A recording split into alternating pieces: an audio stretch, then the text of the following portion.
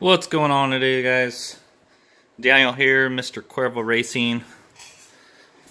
Today we're looking at 3 cranks. Just so happen to be working on these crankshafts, and all 3 of them are different. So thought I'd do a short video on this, kind of showing the differences and what Yamaha's done throughout the years. Starting in 2006, the crank on the right here, this crank ran from, the part number ran from 2006 through 2012.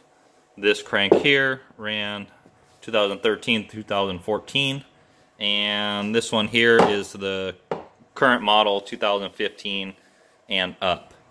Now the only difference in these crankshafts is the rod.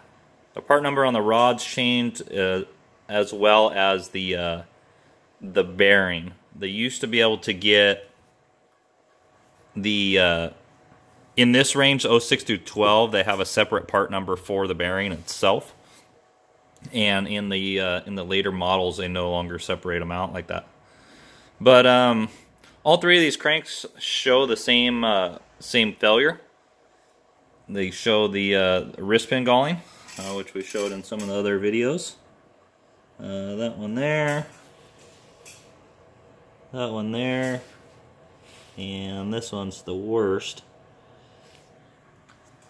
So that being said, they haven't really fixed or changed or made anything better or worse, but what they have done is they have reduced manufacturing costs, and that's what I see them doing mainly in the in 2013 when they brought the assembly process to here in the States.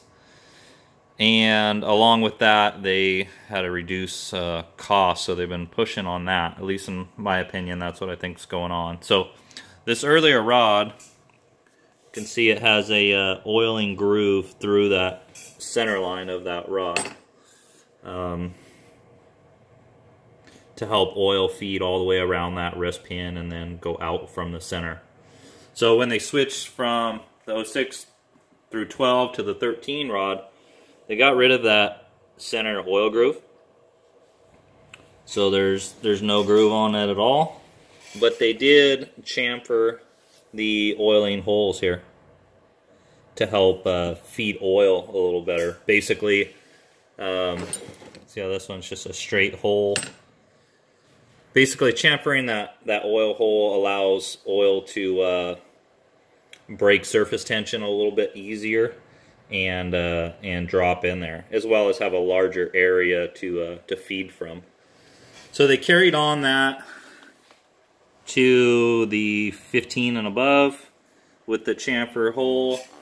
Still no groove in it. Basically, that rod is the same. For whatever reason, this new rod is about 20 thousandths short of the older generation rods. I don't know if that's on purpose or something in production that's going on, but this rod's a little bit shorter. The piston that goes with it is substantially taller. There's a lot more height in it, but they're a little short. We can use the same pistons on this rod, and it's not really an issue. They should sit a little bit down in the hole. But so the last variation, last change they did on this rod is on the 15 and above, they no longer mill this. They no longer machine the bottom of the rod for clearance. These earlier ones, this was clearance to add additional room, or the necessary room, between the rear counterweight and the crank.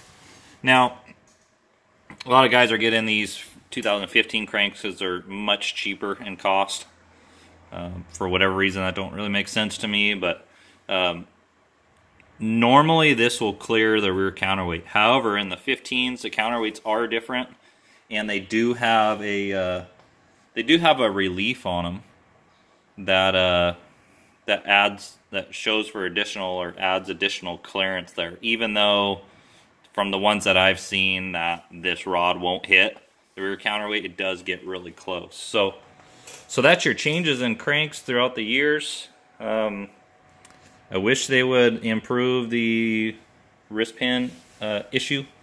But to me, it looks all about production costs. And ultimately, that's what keeps the price down on the bike and the price down on maintenance. So check out those cranks. If you're replacing, what I say is get the 15 and double check the clearance between the rear counterweight. There is a little bit of weight difference on each of these rods. Obviously, this rod's going to be a little bit heavier.